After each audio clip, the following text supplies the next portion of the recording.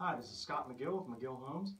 I'm coming to you today on the verge of our first big snowstorm of 2016. And if you've watched the news or listened to the radio, you know we're in full crisis mode right now. So I suggest that go get your milk, get your bread, and whatever it's going to take to live through the next couple of days. But as we get into things like this in the wintertime, I always think about home ownership as I normally do with other things. So I start to look at what does winter cost people. When looking at a new home versus an old home, a new home is going to be a lot more energy efficient, and therefore your heating bills are going to be greatly reduced if you're looking at two houses of similar square footages.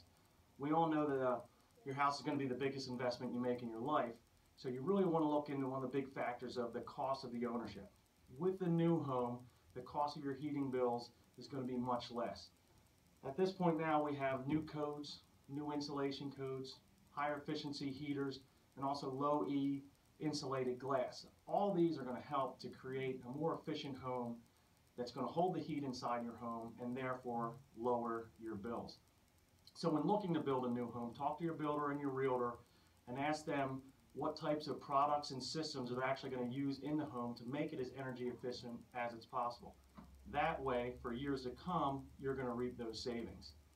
But even with the new home, you're still going to have maintenance. We see a lot of our buyers, they go right out and they buy a snow blower. They might buy a plow or hire someone to do the work for them. Or they do it the old-fashioned way and hit the gym and get your back and shoulders ready to just go out there and start shoveling. But what if you're at that point in your life and you just don't want to deal with it anymore? There are communities out there that a lot of the exterior maintenance is covered for you. Our Jefferson Square community in downtown Media is actually covered all the exterior maintenance, the plowing of your driveway and the turnaround areas and your parking areas by your drive-under garages, the street sidewalks, and the sidewalks right up to your front door. That snow removal is handled by a management company, so you don't have to lift a finger. So when looking at these types of communities, if that's the fit that you're looking for, ask your realtors what is covered under the association fees, what the fees are, and what your responsibilities are still going to be.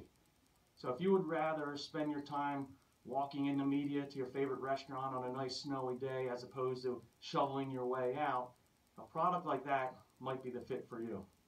I hope it's been helpful. This is Scott McGill, and I look forward to talking to you again after we dig out. Thank you.